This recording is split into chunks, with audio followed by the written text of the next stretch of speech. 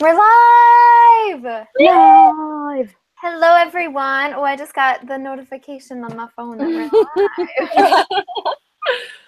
Hello, everyone. How are you doing tonight? We are all here and very excited to discuss Moxie by Jennifer Mathieu, which is our Biblio Book Club of the month for, I don't know what months it is. I never know what months we read books for anymore. It was October through December. I thought it was September to October. Maybe that was it. Because we were doing the live show. No, because we did the 3 months. So, like, was it? No, August to October. August, yes, September. that was it. August to October. Okay, I knew October was in there somewhere. And so, just as a note, for those of you who participate in our book club reading, live show, and whatnot, the next book is it December to February? Is that the correct month? January. Yeah. November to January? Whatever the months are, the next book we are reading is Renegades by Marissa Meyer. So we're changing it up a little bit, and I'm really, really excited for it because I just got it. I think you're right about the months, November to January. Video, wasn't that where you got it? Yeah, I literally picked it up in my blindfolded books video. That was so fun. I'm very, very excited for that. So right now Could you give a short summary of that one? I don't even remember what it is, but I'll look it up on Goodreads really quick. Okay. I know it has something to do with like superheroes or like I think it's like the heroes. renegades are like humans with abilities, but to be honest, the synopsis confuses me, so I'm not 100% sure how to Yeah.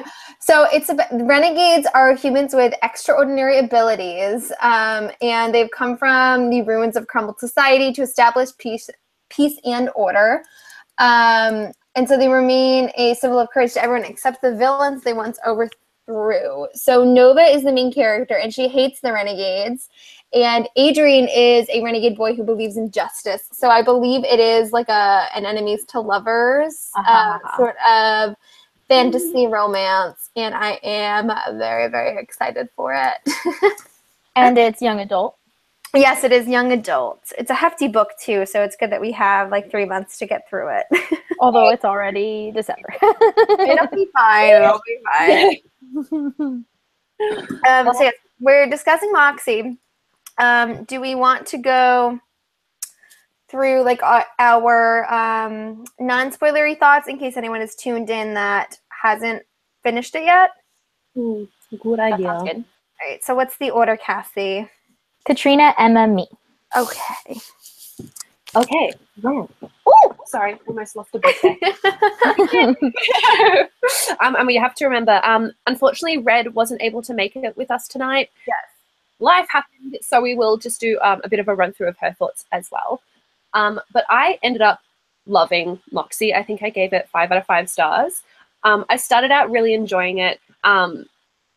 I don't know how to describe the start for me. It was enjoyable, but it wasn't super gripping. But then when things start happening and like kind of the whole high school situation gets more intense, and the Moxie kind of revolution is in full swing, it was just so amazing. I loved it so much, and I liked how the different friendships that came through the whole revolution as well, like unsuspecting people, like getting in touch and becoming friends. It was just such a really, I don't know, heartwarming read and empowering, and it was amazing. I loved it. I absolutely agree. I also gave it 5 out of 5 stars. I'm pretty sure anyone who knows me knows that I love Moxie with all of my heart. It's just so empowering and so important for young readers. And again, like, I just love how supportive all of the girls in this book are. They're just so wonderful and kind to each other, and I think they have such an important message. And I love being a Moxie girl. I consider myself a Moxie girl, and it is a fabulous, fabulous novel, and I couldn't recommend it enough. Cute. I'm trying to find what I actually gave it, and I can't find the book on my Goodreads. But I did read it, I promise. I think I gave it a 5 out of 5 stars. If I didn't, it was like a 4.5, 4 out of 5 stars, because I did really, really like it. As of right now, I would say 5. but you know how life changes when you Yes. are just thinking back on a book and aren't like currently in it. But I really liked it. I also really liked what I think it was Katrina who said, like, how we watch all those friendships like reform or form or form differently. I really, really loved that. I loved the ending person that's involved. That was one of my favorite things. Yes. I remember texting at least Emma and Red. Yeah, you definitely texted me. And I was like, I need to call something because I'm pretty sure I'm right. And I was. And yeah, I found it very like very realistic for a high school story about standing up for what you think when everyone else doesn't get it. I like her lack of ability to do it at first to growing into it. I felt like that was really real, and oh my god, it was good. I liked it. Do one of you guys want to summarize Red? Okay, so Red basically, I feel, had the same opinions as all of us. I think this might be one of the only live shows where we've all had like very, very consistent thoughts, which is super cool. But Red also gave it 5 out of 5 stars, and she loved it and felt it was very empowering, and just loved watching all of these girls come together to fight the sexism in their school, which I highly agree with. Oh, one of my other like favorite things, non-spoilery, I hope I'm gonna try to do this non-spoilery, was the involvement of the male love interest and like how that evolves into everything. I thought that they did that really, really well. I 100% agree. I seriously think Moxie is one of. Sorry, I'm just like taking a picture. I see that. I'm trying to fix my hair. I genuinely think that Moxie has one of the healthiest relationships in YA, because Seth and Viv are just like so supportive of each other, and even though they butt heads sometimes, like they still listen to each other, and they're like never like. They never put one above the other. Like they both recognize that they're both important people, and I love them together so much.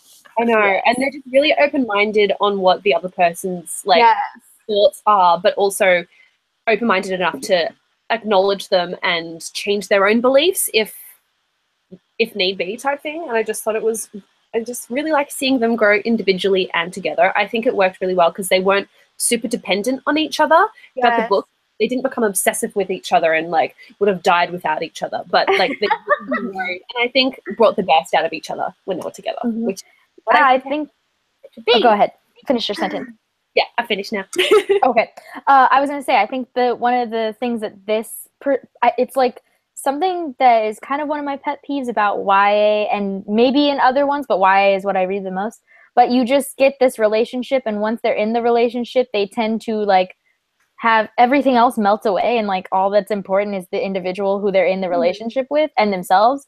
And in this book, I felt like we really got to delve into all of these other friendships and people that were surrounding this couple, and the couple almost was like a side story to the main thing, which I really liked because it wasn't a love story, even though there was a love interest in it. I think I thought that was really great.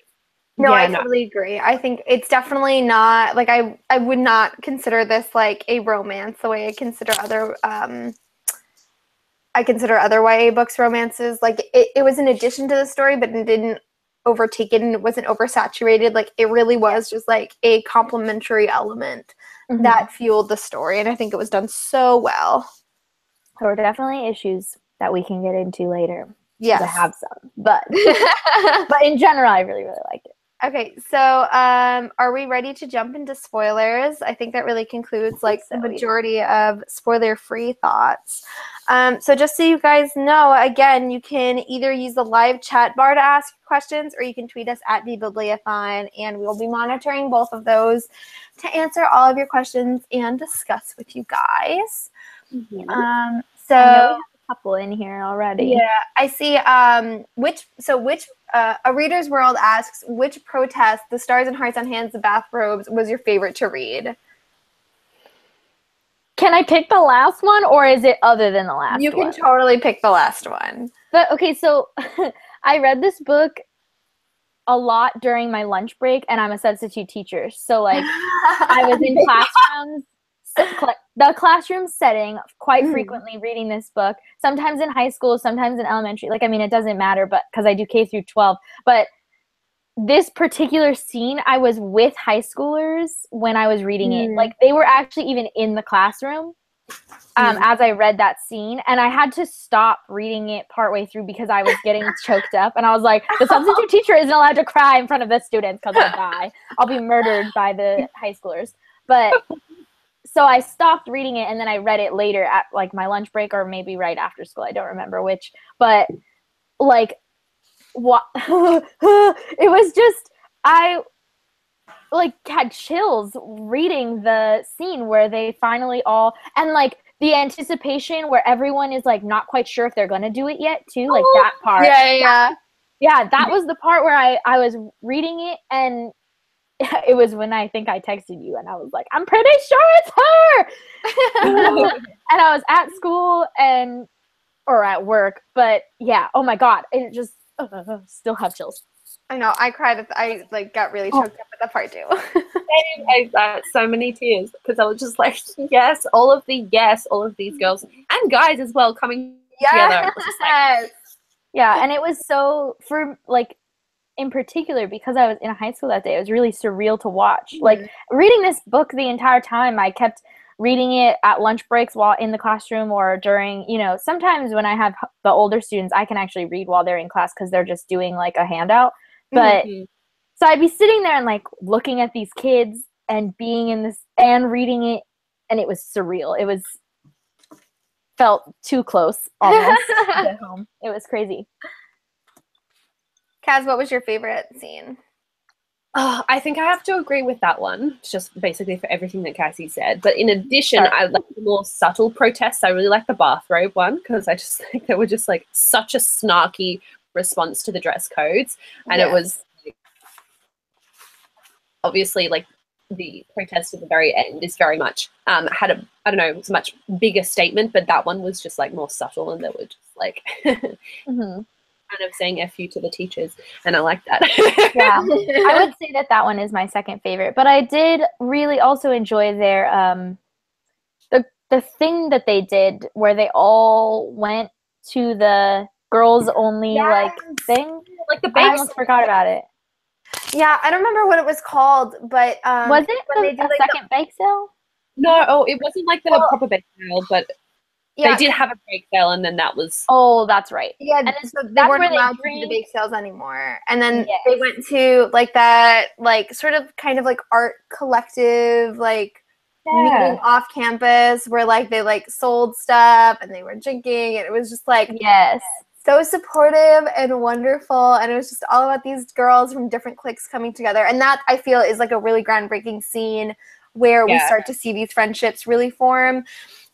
Yeah, and like a Reader's World says in the chat, like they were just raising money for the girls' soccer team because like they weren't getting the support they needed from the school, and it's just so wonderful. Yeah, and I also love, like, from a writing YA perspective and not just this story perspective, I liked how they dealt with drinking underage. Like, while they were still able to do the things that, you know, that's kind of not allowed, and like there's still some stuff that they're like nervous about, but they still did it, and they were still being safe about it. Like, I think that that's a perfect way to write that, like, without terrifying kids, but also, you know, making sure that they're setting a good example. I don't know. Does that make sense? Yeah, because I'm trying to be the adult now.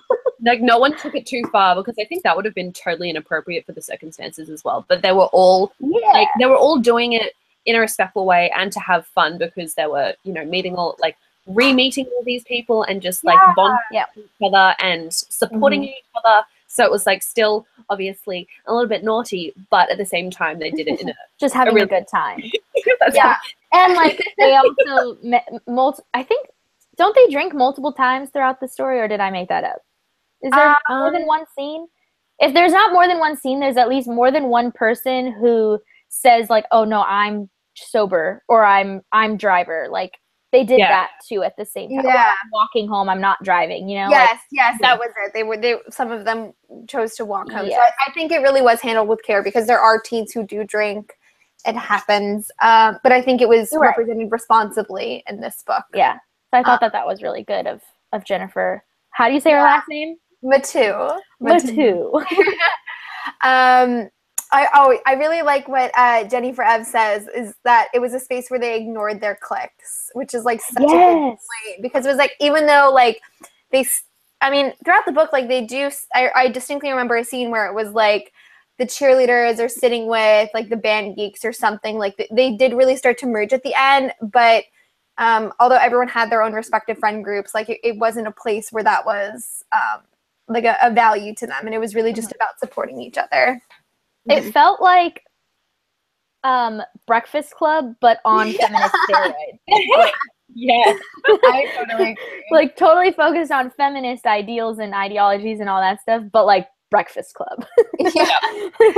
I think one of my favorite protests was definitely the bathrobe scene, because it was still in the very beginnings of Moxie, where like Viv wasn't sure if people were participating in it, and like people were conflicted on it, like, I don't know if I'm going to do this or not. And then I just loved the moment where the teacher tells one of the students to take off her bathrobe, and she's wearing a bikini underneath it, and she's like, I was covered up. I was just following the dress code. It was like so iconic. It was so funny. It was so perfect. Do you remember which character that is that does it? Is it the girl?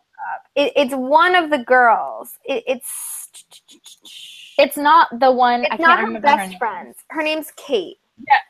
Yeah, it's one of like so it's one of the group. Her best friend, and then there were two other friends that were really okay. Yeah. Those ones. Okay. Yeah. She says, I wasn't sure if I was following the East Rockport dress code because it's so weird and unclear, you know? So I decided to be safe and cover myself with this bathrobe so as to not distract any of our precious male students. Oh, it's so funny. It's so funny. Freaking love it! Yeah, there were just so many great girl moments in this book. Oh, so good. Somebody had a good question. Lindsay Berry said, this is for when we get into spoiler territory. What was your favorite scene in the book in general? I think my favorite is that last protest. Like it's just so powerful, and it makes such a statement for the, like, you know, the male and female students. Like, it is a moment of unity and power, and I just feel like it really is like a strong point in the book where like I'm crying and I'm laughing and I'm happy and I'm proud, and it evoked so much emotion in me that I think it's definitely my favorite scene. Mm-hmm.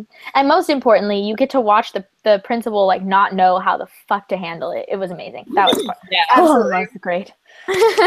I think I would pick my favorite scene. Okay, so I actually really enjoyed watching.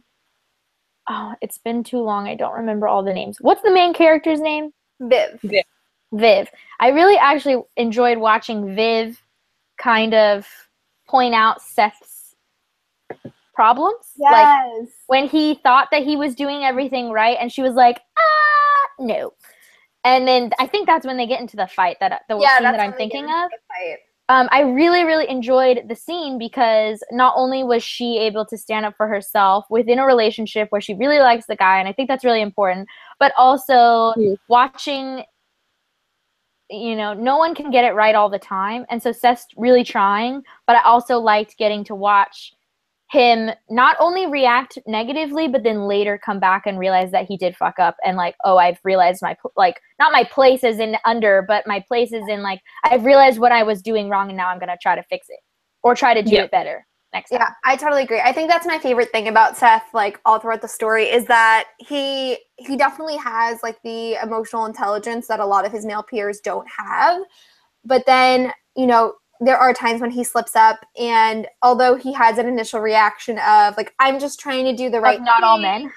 Yeah. When like he has that like initial reaction, he learns from it, and he really does like consider Viv's viewpoint, and he's able to admit like, I was wrong in this circumstance, and I appreciate you pointing that out to me. Like, that is just like such a mature thing to see, and it's so important for, I think, all readers to experience, you know, that situation of, okay, like, let me listen to this person's perspective and evaluate if, like, you know, I'm wrong in this situation. If I am, let me admit it and learn from my mistakes. Yes. Jenny Perez really quickly asked to remind her what they've pointed out about Seth because she's forgetting. So I think if I remember correctly, sexual assault, I think. Yeah, so he basically like, because he's a good guy and the friends that he's hanging out with are good guys. He basically says like, even though that sexual assault thing might have happened, like also not all men do that, and so like it's kind of quick to assume. He basically says like, maybe you shouldn't believe the girl right away because and like calling her out almost for making generalizations about guys. Generalizing. Because she's basically saying like, she kind of does generalize and say like a lot. She says like the men or the boys in the high school suck, and he's like, but not all of us. Like, point us out. And she was like, that's not the point. The point is that like the majority of people, of boys here, are doing this, are doing the butt pinching and the, you know, all of those like games that they're playing throughout the thing. And this was like also right after she had found out that her best friend had been assaulted by the high school, the jock. Like in the hallway, and so she was like super angry about it, and then he was trying to be like, but not me, and she was like, not about you. That's the thing, like that's a conversation that happens a lot where the guys feel kind of, they get defensive about this, like being called out in general that men do these things, where it's like, well, enough of them do, and it's a big problem, so it needs to be talked about. So it's not about you feeling bad that people are calling out guys for doing X, Y, Z. It's something that like as a whole, everyone needs to change the mentality about.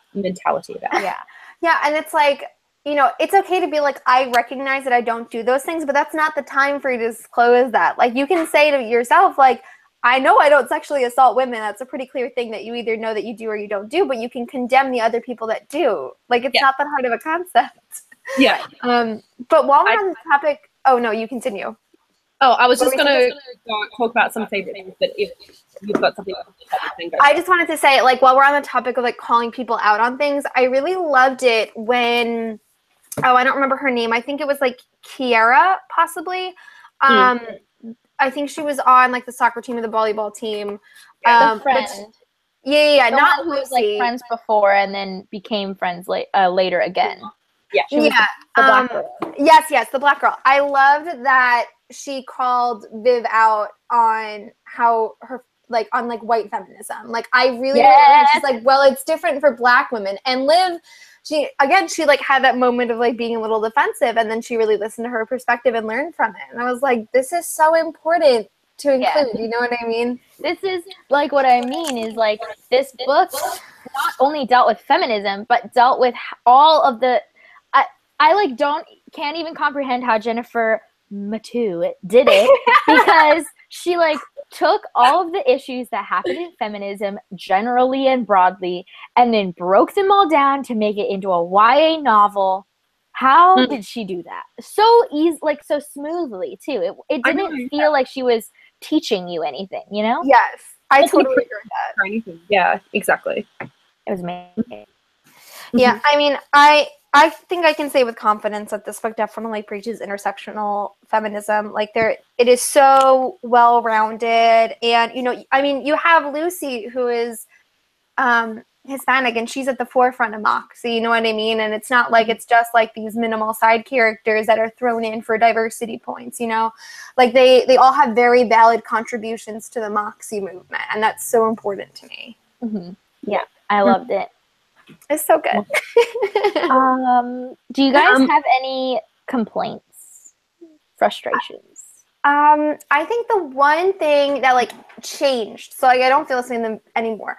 I feel like at the beginning I was like, this is like so much shit from the guys' end. Like, I thought it was like a little oversaturated to start, and then I thought back to like high school, because like guys in my college don't act like this. But I thought it was high school, and I'm like, damn, a lot of guys did make sandwich jokes and like all of this misogynistic crap that I didn't realize. So originally I thought it felt a little inauthentic, but when I really considered it, I'm like, I don't feel like this is exaggerated at all. Like, I really do think it's a good representation of how teenage boys can act. Yeah, I I like have a hard time knowing if things like that are realistic because I went to a school where I graduated with a class of 83 and we were all art students, so we were all fucking nerds. And most of the population of the school was also LGBTQ+. So like we didn't have a lot of like we didn't have any jocks on campus at all because we didn't have sports. So like that's gone. And we also had like maybe 4 straight dudes on the campus in total. Wow. Like I'm just saying. Like, so it was not the same experience. So I have no idea what, like, normal high school was like. And I'm just very glad to have my experience. But, like, that part, I didn't know how to feel about it. So I just, like, went with it. And I was like, if it's over dramatic, then, like, maybe it's over dramatic. But who knows?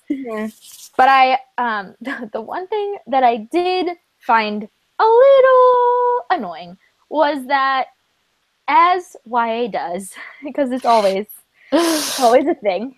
We have like instantaneous, not just instantaneous crush and love, like, you know, but we also had the main character who's like never kissed anyone and never had a boyfriend and never been into boys at all and not interested and too nervous to talk to them and all the things. And then the cool guy comes into town and immediately, boom, they're in a relationship within like 3 weeks. And I'm just like, how did you? I don't understand. And it's like, I mean, that's a pet peeve of mine all the time, though. It's like, why do we always have to have this character who like has never talked to boys? Like, oh, I'm so scared of them. Like, no, I just want like Anyways, no, I know. I mean, I had so many guy friends in high school that when I read stuff like this, I'm like, I know these people exist, but like, there's just so many of them in YA. You know what I mean? Yeah.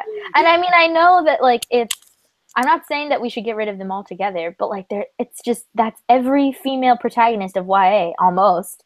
It's like either ones who would not interested in men as in like LGBTQ, but not interested in boys to begin with, and then they find a crush, or like too nervous to talk to guys, and so they get like freak out every time they have a crush, and so they've never been in a relationship, which was her. That was her character, and she annoys me even more than the first option.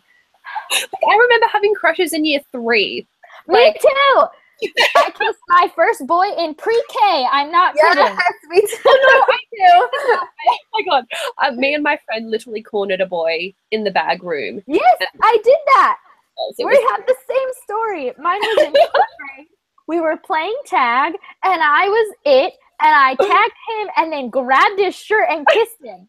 And he said I had cooties, and I said, I don't care. And that was me in first grade. Kids are just yeah, I think girls who are not so like I think the whole trope of like the girl isn't interested in anyone until like the one boy who is at the protagonist or like the love interest of that story, it's like very overdone. I was going to say briefly, just because I have a couple of favorite things. I was trying to think of a favorite scene, but I've highlighted a couple that I just want to talk about. One of which is when Seth asks if he can kiss Viv. Oh, yes! I think that's like the 3rd time I've seen that in YA. Yeah. And I've read like almost 400 YA books. I know. And it's just like, even with a kiss, consent is good and I think necessary, especially for first ones with, you know. And especially written in a story where most of the people reading are that age. Like, it's, again, like the same thing with how she wrote all of this feminist, you know, basically feminist theory into a story that doesn't feel like you're being educated, but you are absolutely being educated during it. And like, oh my God. And so just that little tiny question that was put in. It's just like, you're teaching women, mostly women, because mostly women are the ones who are going to read this, but mostly women that is something that you should, you know, enjoy, want, and expect in that order, probably, because first you have to know that you want it and need it in order to expect it. But yeah, I think it's so important. No, I totally agree. That I remember reading that scene and I was like, yes! I was so excited that consent was actually included. I know, exactly, because he's like, Vivian, I want to kiss you. Then a paragraph of her being like, oh my God, in her head. And then he's like, no, can I kiss you? I just loved it so much. And I really like that we have a romantic interest who was like, I think, such a good guy that you like went after. Like, you're not like fantasizing about Edward Cullen here. We're fantasizing about someone who's actually going to treat you right. And then I think that's great. I think it sets realistic expectations for teens. Like when we see relationships like this, you know what I mean? Yeah. Yeah, exactly. It's and I think the only other one, it's just a really small moment, but it's when they do have that arts and crafts show thingy in the hall for the girls' soccer team, and Viv says, I think it's just like everyone's dancing and enjoying themselves, and she's just like, it occurs to me that this is what it means to be a feminist, not a humanist or an equalist or whatever, but a feminist. It's not a bad word. After today, it might be my favorite word, because really all it is girls supporting each other and wanting to be treated like human beings in a world that's always finding ways to tell them they're not. And I was just like, I think I cried at that, because I was just got chills while you were reading that. So good.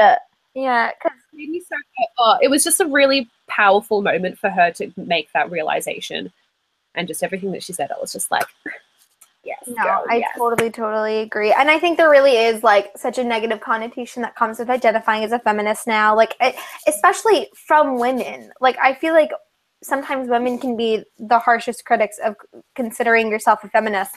And it's not a bad word whatsoever. And it's an amazing thing to call yourself a feminist. And I really feel like this is a book that can be a wonderful gateway to a lot of young teens who are looking to learn more and are maybe discovering themselves as a feminist. I love it so much. And I really like as well that it included that conversation in the book with Viv's best friend Claudia, who does think that feminism is a bad word. Like she's very like against the Moxie revolution, but obviously after things get going, she actually realizes what it really means. Yeah, like, I think it's so perfect. It's just it like has every bit of like every bit good, of the bad. Yeah, like it has all this stuff that gets said all the time about feminism. It has it all in there. Like not just the big scary stuff, like the jock who gets away with sexually assaulting people, like not just that, but the little stuff too. The girl saying, "No, I don't want to be a feminist because, you know that." Yeah. Claudia. Sorry. Yeah, there's actually a question from Lindsay Berry that says, which character had the best character development? And my immediate thought was Claudia, because I feel like she does grow so much from when Viv first introduces the concept of feminism to her to the very end of the story. Like, I feel like she really, her ideals surrounding feminism really changed throughout the story as a result of Moxie, and I find that really powerful. No, I absolutely agree, because I think it's a lot of people, like it's a kind of situation that a lot of girls will find themselves in because of the stigma behind feminism, and I thought it was really important to have that character growth in the book to show that it's not all bad, guys. It's actually a really positive movement. I totally agree. I also really loved the sort of character development that we didn't really get to see, but of the popular girl. What is her name? Yes. Is it Emma? Yeah, I'm pretty sure it was Emma. Because I remember, okay, so in middle school, I knew a girl named Emma who was very popular and very like, you know, like cheerleader in middle school and had all the boys like fawning over her and stuff. And her name was Emma. And I immediately made this person that girl that I went to middle school with that I don't know anymore. Like she's irrelevant to my life now, but I just made her. And then getting to watch and realize like, oh shit, I think that she's the one that did the thing. And then also oh my God, it was perfect. I just like, it made me so happy to watch like this girl who feels like on the other side, but then ends up being 100% a part of the movement. Yeah, I think Emma's character development is also really important too, because although we don't really get to see it, like her character is still such an important part of the story. And that transformation is like a huge catalyst for the end results of Moxie, you know what I mean? And like listening to her, I think it's her speech at the rally where she's like talking about how like what happened and also like the way that or maybe it's Viv thinking about it, I don't remember if it's her or if it's Viv, but whichever part it is, it's like she's talking about how like those flirtatious and never a yes, but like always smiling thing that happens is a fear thing. And oh my God, I was just like, it's the life that you do every time you go to a bar. Like, yeah, amazing, in an awful way. Another thing I also really appreciated about Emma's character and her growth is that it also brings in that discussion, like that there are certain ideas of what a feminist could be and what, like, because Viv has these preconceived notions based on her opinions of Emma from afar. She doesn't know the girl, that she probably isn't a feminist or part of the Moxie movement because of how she looks and how she acts because she's popular, blah, blah, blah. Right. But it's like, these things affect all women. So it's like, it really made Vivian kind of take a step back and reconsider what she thought about Emma. And even like watching her do the speech that happens at the assembly, the principal made her do. Like, oh, it was just, once you like, I honestly would love to reread it and just look for all of the Emma things. Because it would be a totally different perspective after knowing that she's already been almost raped, attempted raped by the dude. And she's like forced into the principal assembly thing. And like all this stuff that like was not truly in her control, but everyone seems to think that she's like on the boys' side. I think it would be amazing to reread that. Exactly. Okay, can we talk about the principal though? Oh my God, what a bitch. The worst, the absolute worst. Oh, it just makes me...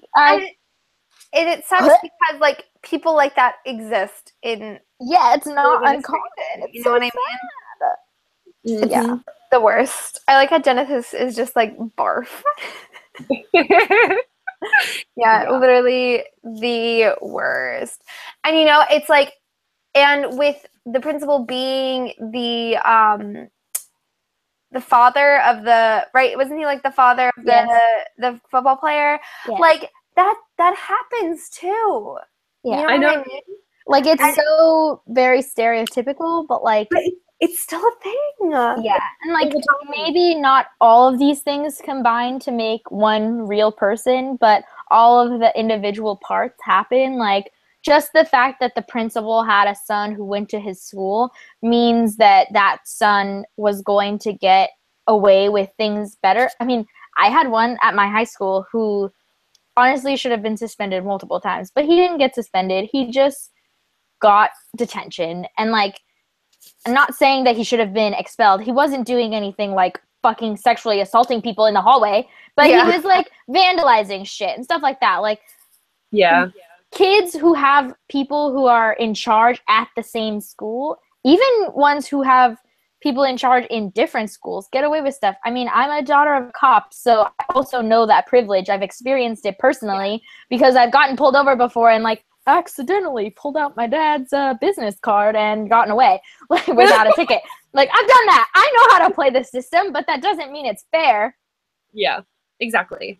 Like, because it just shows how having power really does affect how much people can get away with stuff. And I just like that at the end of the day, he didn't get away with it all, and that principal was gone by the end of it. So it was. I'd love to see what would happen, charges being brought against him. Although, I mean, well, I don't think anything really serious happened, but obviously they still at school. So I would say did he get suspended or expelled? The principal got fired. I remember that. I don't know. Let me see. But I mean, probably out of the options, the most likely to be charged would be the assault that happens to Claudia, not the attempted rape, because it happened too long ago and because she did get away, which is good. But I mean, charges is a whole nother story, because then you got to prove to a judge that something actually happened, which never fucking happens.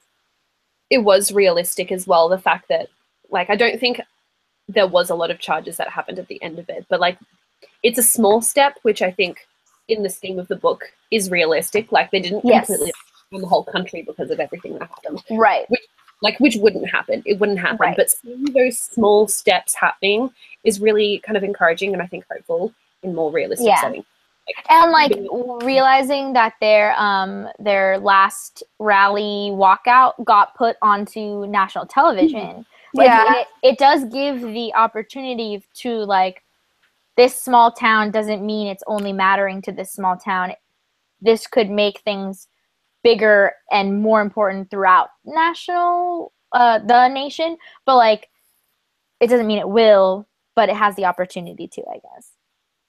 Yeah. I totally agree. At least to give girls the opportunity to be like, yes! Fight the patriarchy! Yeah, boom. I have that written on my body. Okay. There's actually a really good question in here. Let me just find it. Okay. Genesis said, cough, American politics. Cough. So Sylvie says, what did you think of the mom, her involvement or lack thereof, and the part with that jerky boyfriend and her reaction to Viv and the Moxie movement? I think this is a really important part of Moxie that can easily get looked over. Wait, sorry. I think my connection or someone's connection freaked out there. What was the question again? Okay, so Sylvie says, what did you think of the mom, her involvement or lack thereof, the part with the jerky boyfriend, and her reaction to Viv and the Moxie movement? I have an opinion about the boyfriend and the mom. I honestly felt like the boyfriend-mom side plot was kind of irrelevant. I mean, yeah, I agree. I felt like what they were trying to do was kind of confusing. Because at first, and actually for most of the part, it feels kind of like the daughter is just being a snarky teenager. And that's the end of that story. Like, that's kind of what it felt like to me. And so maybe it was like a Viv growing up plot line and not really about the boyfriend plot line. But because they bring up the fact that he is, whereas the mom is like, has been super liberal and she's like, she was a Moxie girl in the past and all this stuff, and he turns out to be a Republican, I thought we might get a little bit more of like a conversation about grown-up politics. Mm-hmm. But like none of that really happened, and he ended up being a good guy, which is like, honestly, I kind of liked that part, because just because you put the word Republican into somebody's identification doesn't mean they're a bad person. They could very well be a good person. Yeah. But I just was kind of confused by like what the point was of having these multiple times when he gets brought up separately, and then the few times when he's actually like important, where the mom like lets her know that he stayed over, and so I just want you to know before you come home. Like, I thought that was a good parent thing to do, like an interesting plot line for that. But I felt like he was altogether mostly irrelevant.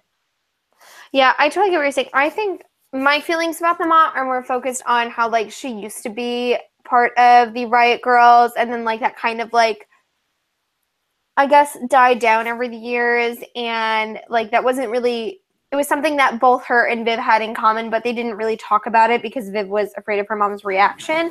I think that was a very interesting part of their relationship. But I agree that like the boyfriend, like, it wasn't the most important part. That was part of what felt weird too, I think, for the mom and Viv relationship, because so Viv's mom reminded me of my mom, and Viv reminded me less of me, but like they had this great relationship and all that stuff, and I have a great relationship with my mom, or at least I really did when I was in high school. I mean, I told my mom everything. Like, I did not keep a lot of secrets from her in high school.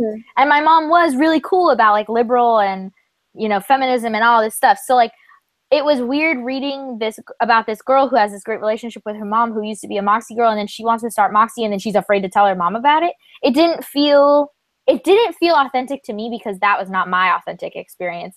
That doesn't mean that it isn't someone else's, though.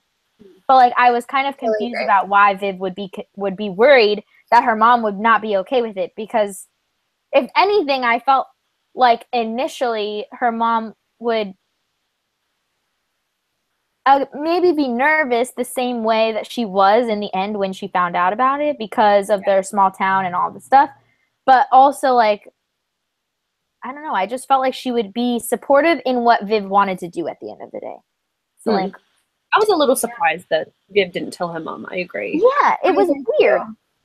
I think part of it is, like, Viv's own insecurity as, like, she had always, you know, she really was, like, the good girl who, like, visited her grandparents. She always did everything she was supposed to do. And this was the first thing that she was really doing that was somewhat rebellious, that she was, like, going behind the school board and doing it anonymously, even though, like, they were, you know, the whole time was talking about how, like, this isn't something that girls should be doing. So I guess she, you know, with that small town mentality, maybe she thought that it would apply to her mom because, like, it had been so long since she was involved in the Riot Girl movement. But I also agree. I think that, like, Viv could have told her mom earlier in the story and, like, it would have been all okay in the end. Yeah. I think as well, perhaps it might have been a way for Viv to feel more independent about doing I was just thinking. Yeah, well, she does say that at one point. She was like, she says something about that about her friends, and I think about her mom at one point about how, like, this is hers, and she wants to keep hers for a little bit. Yeah, which I do understand, because I think if her mom had gotten involved, maybe she wouldn't have felt so kind of confident in her own strengths. Right, it's part of her character development for sure. Yeah, yeah. Because eventually she does realize that it isn't just hers, it's every girl's, and blah, blah, blah, blah. All the good things.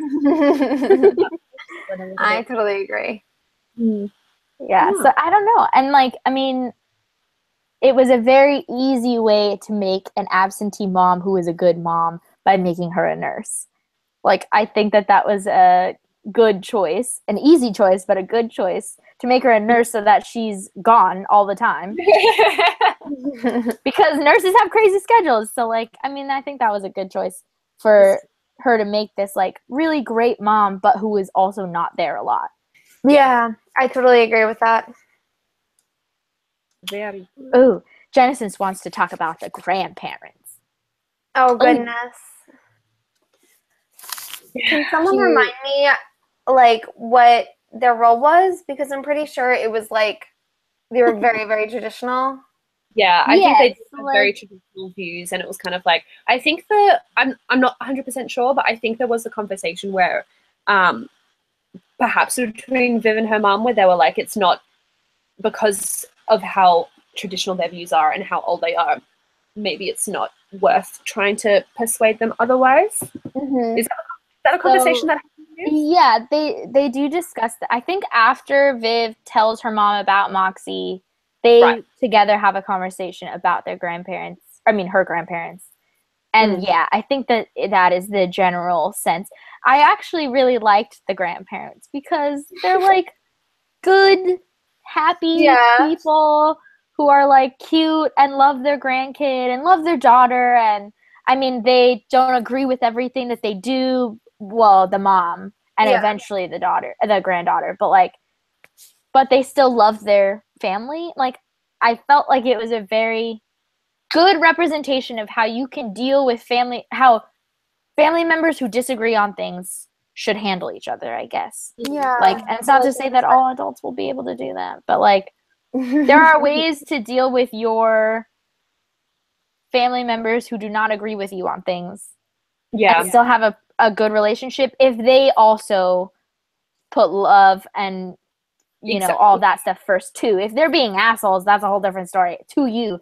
But, like, just because they're, you know, politically ill-aligned does not mean that you have to, like, that's the only reason you have to cut them off, I guess. Because if they still love you and all that stuff, you can still have a good relationship and just kind of, like, let that part go, let it go. I think that was a cute really topic, especially since they are your family. So it's kind of like figuring out what you feel the most comfortable doing in that situation and what you're going to let slide, what you're just not going to discuss with those people to not put that relationship at detriment. I think that is something that... Believe me, I do that every holiday. I know what not to talk about in order to not cause an issue. Yeah. So annoying. But yeah, I think that they were... I think it was a perfect amount of them too. Like, they didn't overwhelm the story. there was not very many parts with them, but the parts that they were in also felt really authentic to me. Could we also talk about the short little period, bless you, of time when we met Lucy's parents or grandma or was it her grandma? Goodness, what was that? Because she got What was that? suspended because of her involvement with the bakes. Yes. Amping up with And the grandma almost doesn't let her in. It was so funny. I loved it. Oh my goodness. I loved every minute. I totally forgot about that. Yeah. Oh, It's that was so cute such in a my great opinion. scene. And the grandma's like side-eyeing Viv the entire time. She's like, what are you doing here? What is that? Like, should I even let you in my house? It's so cute. And it feels really real again. Like, all of the ways that most of the parents felt and like acted felt pretty authentic. There was the weirdest part to me was Viv's mom. Well, was really Viv, not her mom. Her mom also felt pretty real to me. But Viv's reaction to like what her mom would say felt weird. Because if they have a good relationship, then whatever. But we already discussed that. Yeah, I also like the scene where we meet Seth's parents too. Oh, I don't remember that. They offer Viv alcohol, and she's like, "What?" It was so cute. Yeah, that's it's right. like so chill. Like it's ridiculous. I mean, Like it's so too fun. chill. They remind me of my parents. Really? So I was just spending that entire scene laughing so hard. My parents are not artists, so like that was a big difference. Yeah. My parents are also white, so like we didn't have that. But like my mom was so weird. Like my mom always asked me if I wanted a drink with dinner, and I was always like, not really. Alcohol tastes gross. Now it's not the same. I wish it was the same. It's so funny. Yeah, I really enjoyed that scene too. I feel like this is one of the YA books that like adults actually play like a decent role. Like they're not all dumb and underestimate teens. Like they're like actual characters, and they display a couple of different types of adulthood. And I found that really interesting. Yeah, exactly. Because obviously the teenage world, they are separated from it, but they're not completely blind to what happens in in their kids' world. Yeah, I think what you said, Emma, just now, like really resonates with me on this particular point. Is like all the parents are different kinds of parents. Yeah, I really liked that because not all parents act the same way with their children or like with their children's friends and stuff like that. Like I really liked. I didn't realize that I really liked that until you said it out loud, and I was like, oh yeah, that was part of it. Yeah, absolutely. Yeah, I think that was an interesting part of the book. Lindsay says, can we talk about the "You're an Asshole" stickers? I have mixed feelings about them, where I liked the final execution with them, but I also feel like they may have been too extra. And I feel like I felt similarly about it. I was like, is this really the best way to go about things? Because I still liked it. You know what I mean? No, I liked it as well, but at the same time, it was something that could like. In my thoughts, I was like, but what if it damages everyone's property, blah, blah, blah. Like, that was my thought. I was like, I think it was a good idea in theory, but it also had the potential to kind of undermine their message and, like, undermine their intentions behind it. Yeah. I think it's interesting. I think it was down on the principal's car, and he's so mad. I was satisfied by that. I didn't have any issue with the asshole stickers, but throughout the entire story, I kept questioning how she had so much money to pay and time to pay for copies, and then the stickers were the biggest part because stickers are fucking expensive. Have you ever tried to buy stickers? They're expensive when you make your own and you design your own thing and then you bring... No, that shit's expensive. She did not have a job. How did she pay for that? Oh, I didn't even think about that. I think that was my biggest annoyance. The paper, like printing the sheets of Moxie, wasn't that expensive, right? I mean, have you ever been to FedEx? It's literally never. Okay. But I feel like I remember her saying something about it. Well, getting there would have been more expensive than doing it at home. Yeah. I feel mean, like it was only like a couple of cents like per like. But how many people are in this school? Because like, did she only print out 20 copies? I'm just It confused. says it somewhere. The logistics of this don't make a lot of sense to me sometimes. I was like, I mean, like maybe it's because, okay, so let's see. Even in my school where I only had a total of like 500 students at my school, let's say I want to do 200 copies for the 500 students because not everyone needs one, and you're only doing girls' bathroom anyway, right? Mm-hmm. So even 250, that's exactly half. So 250 copies times what? 20 cents a copy? Maybe even 40 cents because it's colored. That's still $50 each time. I sworn she said it, but I don't see it here. I mean, I didn't mean for us to start, researching it. No, I'm just curious because it's a good point. But like $50 for a high school student who doesn't have that's a lot of money. At the point. That's a lot of money to just like decide to blow in 5 seconds. Because the first time she does it, she literally like it doesn't take her that long to decide to do it. Yeah. And then like she does it a second time.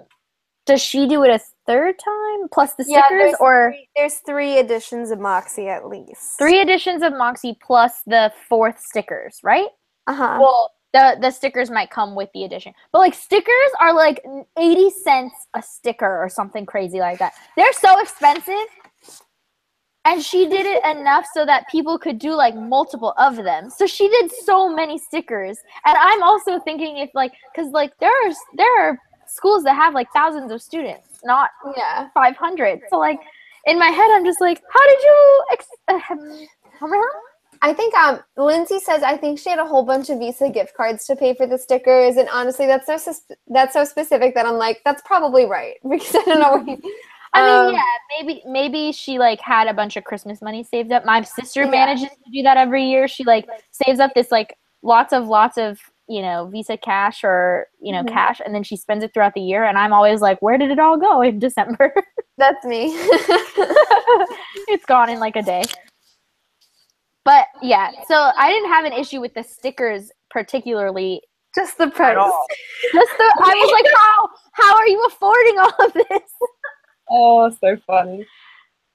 Maybe that's my own stress coming out. So I just want to go back to just briefly someone's comment. I think this was about Lucy.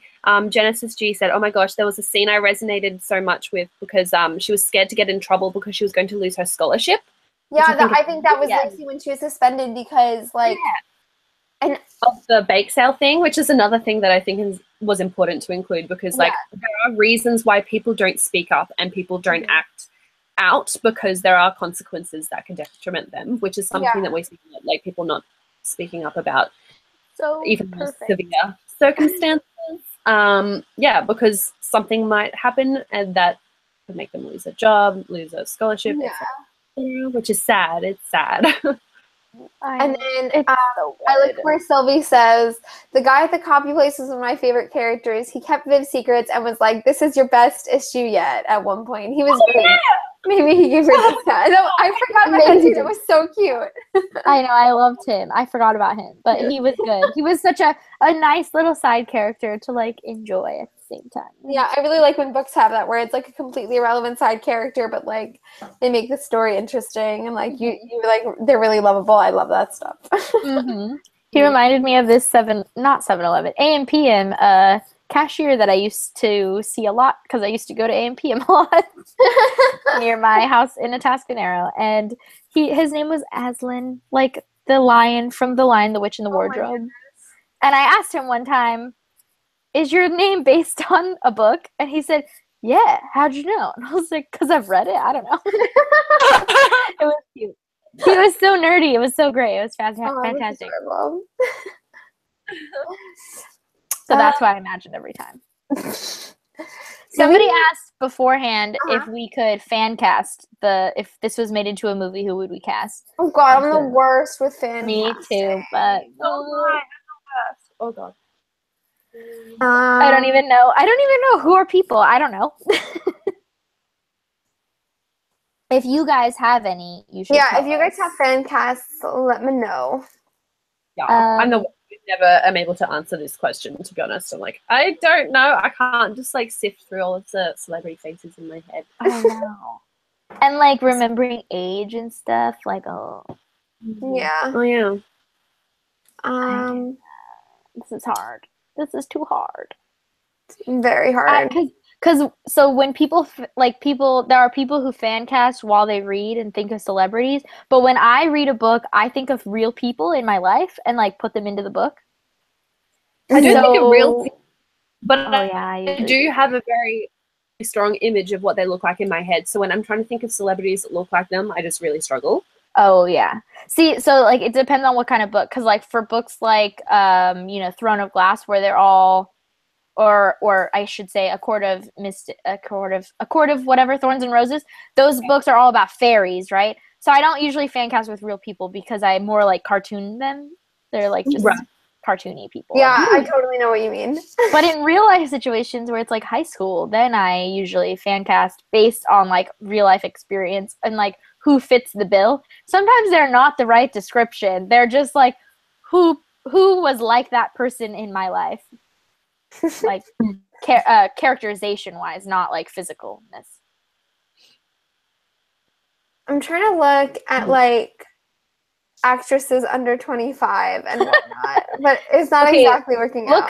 Look up Zendaya, because Lindsay Berry said Zendaya would be great to play Viv, and I don't know who that is. So Zendaya, oh my god, you know who Zendaya is? Okay, who is it? You don't know Zendaya? She was on Shake It Up. Not her name. She played Rocky on Shake It Up. I know Shake It Up was like a little like I got the Shake It Up. Is it just like slightly too young for me? Okay, I'm gonna look it up. Because I was getting too old. She was in the new Spider-Man movie. She's in another movie with Zac Efron. Oh, I know who that is. Okay, I know who that. I would love to see Zendaya as Viv. But see, I didn't watch Spider-Man, so like I didn't either. No, I would love to see Zendaya as Viv. Yeah, I really like that fan cast. I can see her face reflecting in your glasses in your Google search. You can see her? I can see her in my glasses. I know, I want your glasses, Emma, so bad. Are those from Forever 21. Are they really? Are they real prescription? No, they're fashion glasses. What the heck? I want them, and then I want to put prescription into them. These are my real glasses, and then these are the fashion glasses that I got from Forever 21. Matt always makes fun of me because though. Oh, well, that's unfortunate. My grandma glasses is what Matt calls these, and I broke my other pair of prescription glasses. I like my sand. They were from Firmoo though, so they were free because I got them for a promotion, and so did I. I got these for a promotion too, so I didn't feel that bad about it because like I didn't put any money into it. And Firmoo, for those of you watching, sorry, this didn't mean to turn into. We're not sponsored, promise. But Firmoo is great because it's only like $28 to $32 American for prescription glasses. It's amazing. But yeah.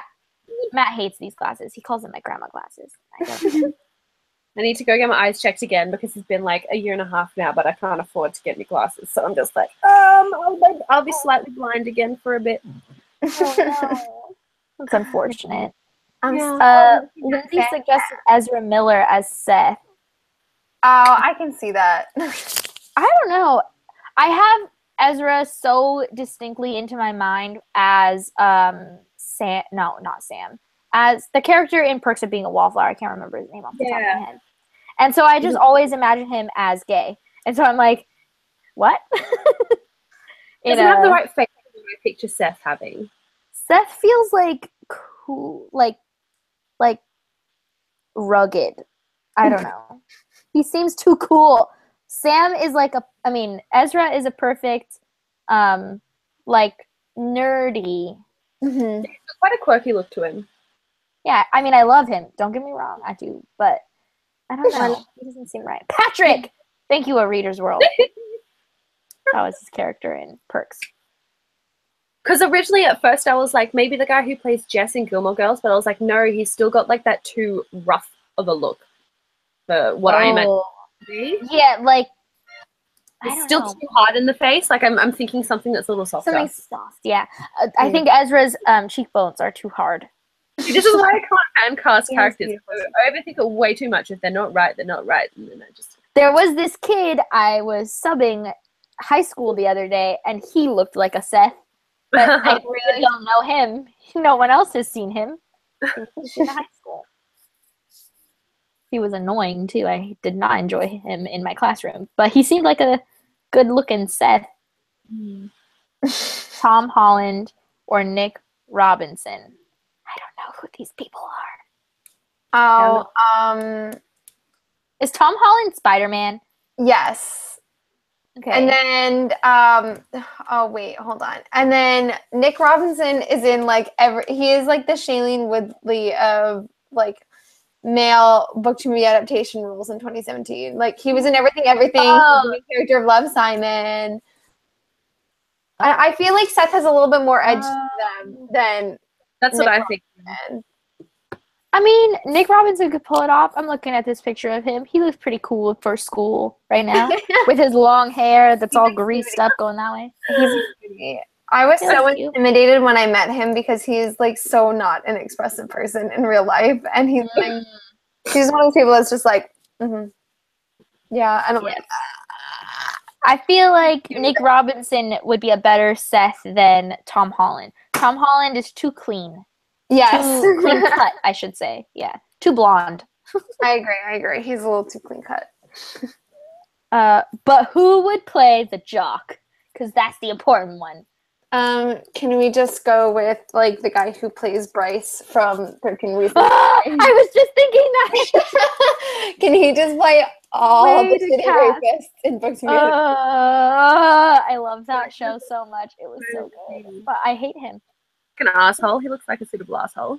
He does, right? I was watching some interview. I think I was watching the 13 Reasons Why like interviews afterwards, and he's in one, and he seems like this really nice person. Yeah, he seems like a really nice person in real life. I'm too creeped out by you. No thanks. He did a great job. I bet he could be a great Mitchell in this book. Also, name Mitchell. Like it's just a creepy guy's name. Sorry if anyone's named Mitchell watching. Do we have any more questions? Or does that really conclude it?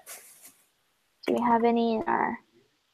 No, we don't have any on I want Twitter. to say Jake Paul, but I hate it with a passion. I would hate to have him star in this movie. Wait, I have to remember who Jake Paul is. It's Everyday Bro with the Disney Channel flow. Oh, ew. He's not allowed to be anywhere. Except for maybe Mitchell. He looks like a Mitchell.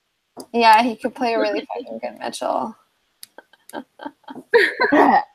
But then again, he can't act, so he'd probably ruin the movie. Oh, see, no, you're not allowed to be in this movie.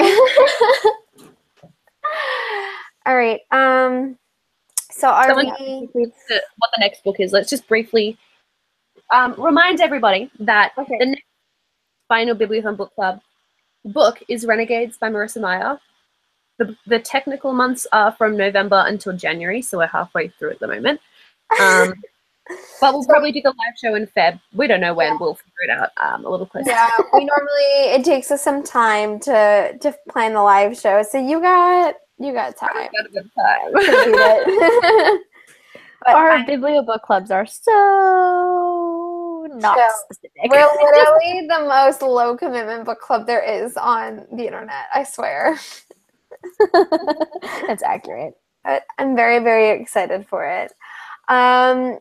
So no, it is not the Biannual Bibliothon book. Every single time we all get confused. So the Biannual Bibliothon book for this read-a-thon is, if Kaz wants to show it, Otherworld by Jason Segel and Kristen Mills. So that's the group book for the read-a-thon from the 20th to the 26th? Jan. So that's the week to read Otherworld, and then you have basically until February to read Renegades. Yes. So yeah, if you have any questions or if you want to share your thoughts prematurely with us, you can do so on Twitter or Instagram at Bibliothon on Twitter and at Biannual Bibliothon on Instagram. But thank you guys so much for chatting with us and for tuning in for our live show for Moxie by Jennifer Mathieu, because I really, really love this book and I loved this discussion and I'm so happy we got to chat about it. Yeah, it's definitely the kind of book we can really talk about for a while. There's so much. Oh my goodness. It might be my favorite book of 2017. Oh my gosh, really? Hey. I mean, like, So good. It's one of my faves too. It's one of my faves too. it's so good.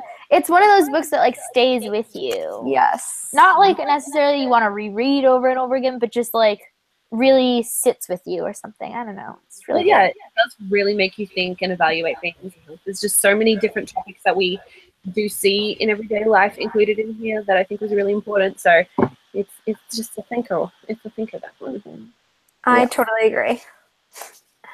Alrighty. All right. Well, thank you guys so much for watching, and we will definitely chat with you guys on all the social medias.